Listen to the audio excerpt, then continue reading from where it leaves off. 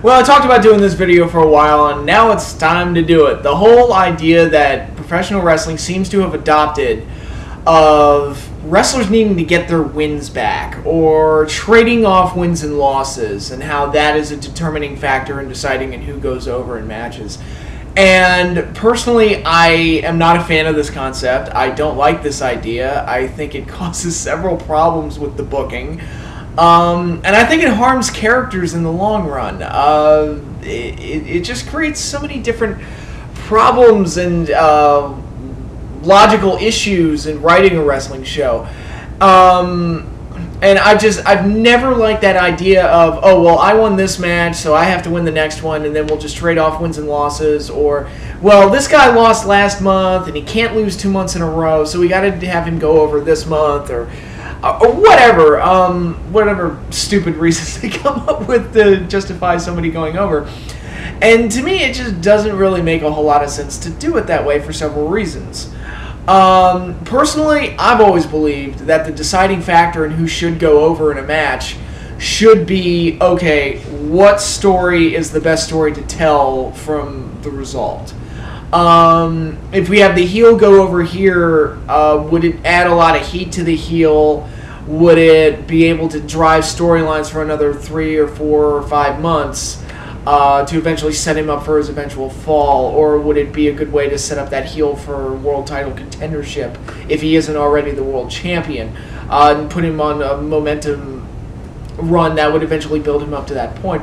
Or would having the heel go over ruin the babyface and kind of ruin a big payoff and ultimately hurt a babyface character long run? Those are the factors that should be discussed in who or what goes over, and not necessarily like, oh, well, this guy won last month, so he has to lose this month, and vice versa. That logic doesn't really make sense. The two main reasons that I really don't like this idea. Number one, it makes match outcomes predictable. I looked at the card for Extreme Rules, and there were 8 matches on that card. I got 7 of them right as far as picking a winner. And a lot of it had to do with some very, kind of that whole thing. It's like, well, Lesnar lost at WrestleMania, a match that he shouldn't have lost. I felt like it would have been beneficial in the long run to have Lesnar end Triple H's career, give him the heat that goes along with that, and then eventually set him up down the road to lose to somebody else. They opted not to do that because Triple H lost at SummerSlam. So Triple H needs to get his win back here, and then we need to put the heat back on Lesnar so he has to win at Extreme Rules. So I kind of figured that that's what they were doing, even though the Extreme Rules match was less meaningful, so it didn't really add as much heat to Lesnar as it should have. But whatever. I mean, that's a perfect example of it. It just creates a whole lot of predictability in that type of booking, and that's how I was able to guess so many of them. The only one that I got wrong was Sheamus and Mark Henry, and that's only because I figured Mark Henry is one of the few monster heels that they seem to dedicate any type of attention to. So I figured Mark Henry would get another win. Of course, even that match, it was a tough pick because he was going up against Sheamus, who was one of their golden boys. So even that one was tough, but a lot of the other ones, you just kind of go, you can kind of figure it out. The Shield matches were obvious just because it's the Shield, and again, there are 2 guys, or 3 guys that are, they actually are giving them a string of wins one after the other to make them look dominant, but some of the other ones, the Lesnar Triple H one is a great example. I knew that Cena wasn't going to lose the title because he just won it a month ago. I figured that the draw was a possibility, so, okay. A lot of that stuff goes on. I knew that Del Rio, well, he just lost the title, so he's not going to lose at the pay-per-view to Jack Swagger right away. So, again, there you go. A lot of that type of logic coming into play. Like I said, it creates a lot of predictable booking, and you'll see some feuds go on for 4 or 5 months where they just rotate wins and losses back and forth to each other. I think the CM Punk Rey Mysterio feud was one of those examples where I think they had 3 pay-per-view matches, and it was pretty much just, okay, CM Punk has control going into WrestleMania, so Rey wins at WrestleMania. Then, because Rey won at WrestleMania, Punk has to win the next month. and then because Punk won that month, Ray has to win the final match in the feud, because that's how it all works out.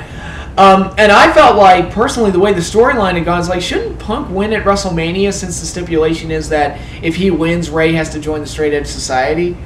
Wouldn't that make more sense? Because you can get a lot more out of that story than you can out of just having Ray win.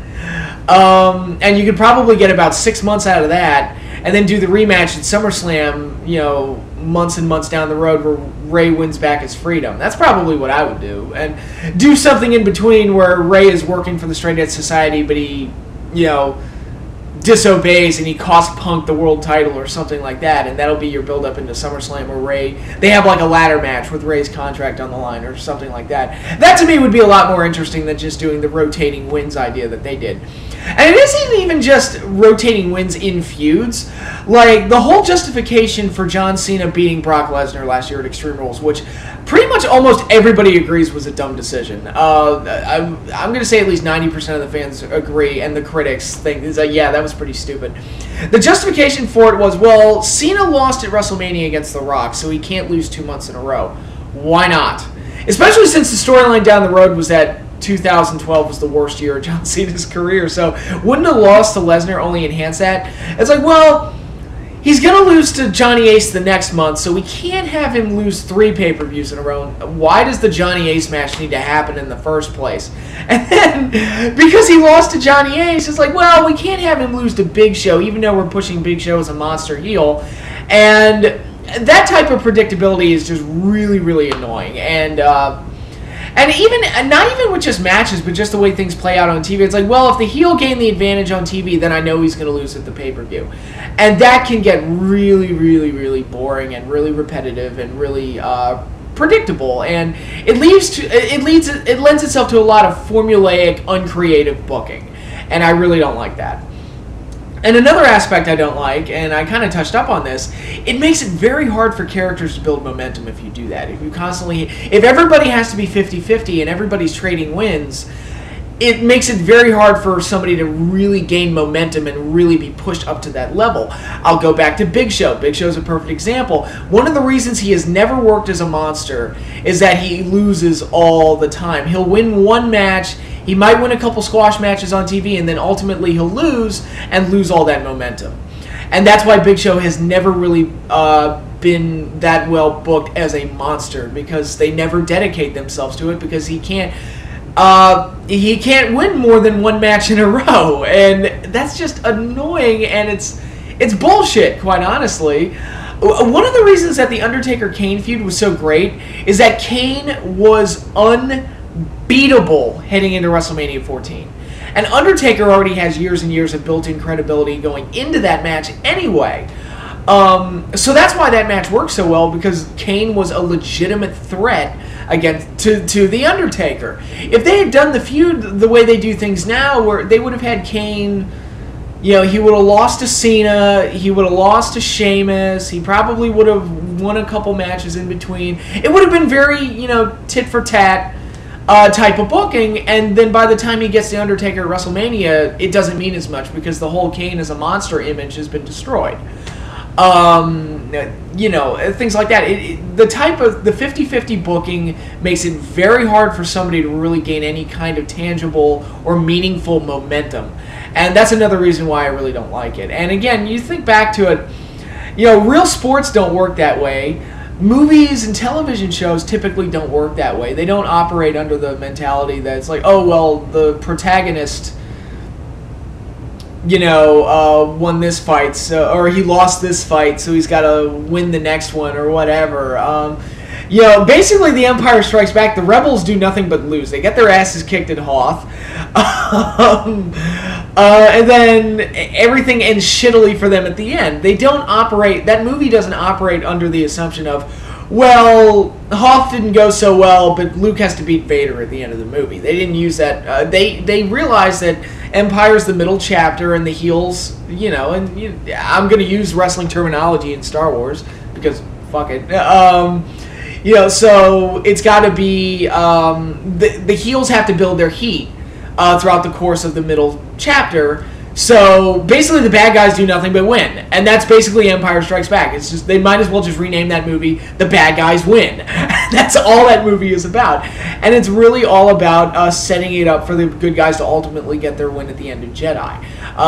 Patience, long-term planning. It isn't just that instant gratification thing. It's like, oh, it's okay that Cena lost. He's gonna win the next one. It's okay. It's gonna be all right. He's gonna win next week anyway. So it's okay. Don't cry, kiddies.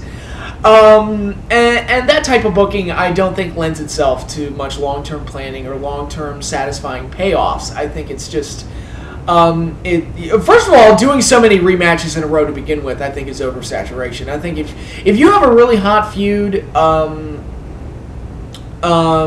where you got a really big match out of it, I think the rematch should be saved for a few months down the road. I really don't like this idea of doing the rematches on top of each other one after the other, because I think it just gets repetitive and stale and wears out the appeal of that major match that you had, when you could probably do the big match once and then save it for not years, but months down the road later to get another big one, just to build up anticipation for a rematch.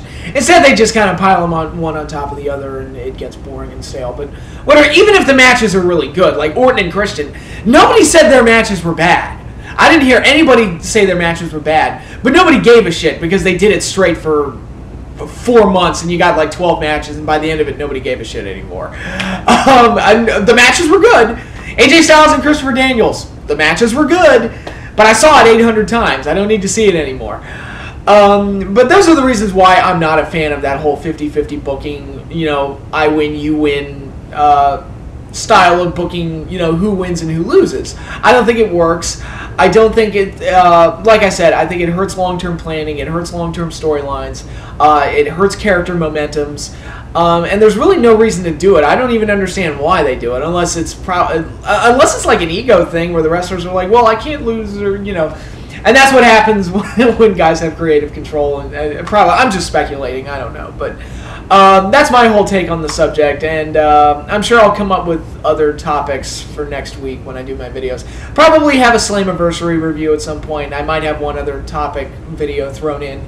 But that's all I have for now, so enjoy your weekend, and peace out, everybody.